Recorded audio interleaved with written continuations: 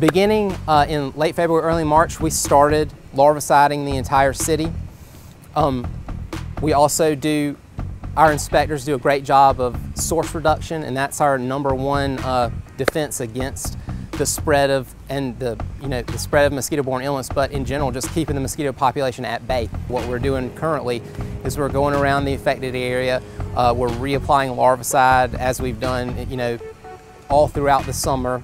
And larvicide is a type of chemical that is designed to inhibit the growth of mosquitoes, and so it effectively keeps them from hatching, and it's applied to any place that has standing water or the potential for standing water in the hours of the early morning. Tomorrow we're going to be coming through and trying to knock out the adult mosquito population in the area, and that involves a different kind of chemical which is called adulticiding, because we're killing the adult mosquitoes. Another thing we do is throughout the mosquito season is we trap in different areas of the city, and what that is we have these little traps that are designed to actually collect mosquitoes. And what we do is we collect those mosquitoes and we send them off to a laboratory for testing.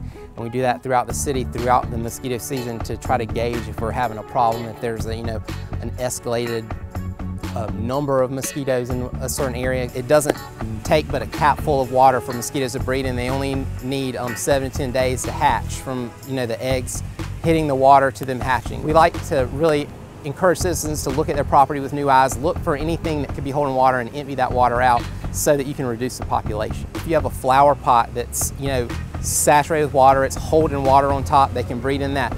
If you have kids' toys, a big problem that we have is clogged gutters. Our inspectors are more than willing to help you get rid of any kind of source of breeding sites for mosquitoes. We really strongly encourage citizens, when you're going out in the evening, you're going to a ball game, you're going to dinner, take an extra minute and put on some mosquito repellent. You want to use something that has an effective concentration of a chemical that's approved to repel mosquitoes. I have small children, so that's what I think about first when I'm worrying about how to protect the citizens. I'm thinking, I want people's kids to be safe. I want their families to be safe. We don't want anybody to catch any kind of nasty disease that can, hurt their fun summer plans. DHEC does a great job of educating the public about preventative measures, what's going on in the state, what you can do to keep yourself and your family safe. What we're trying to do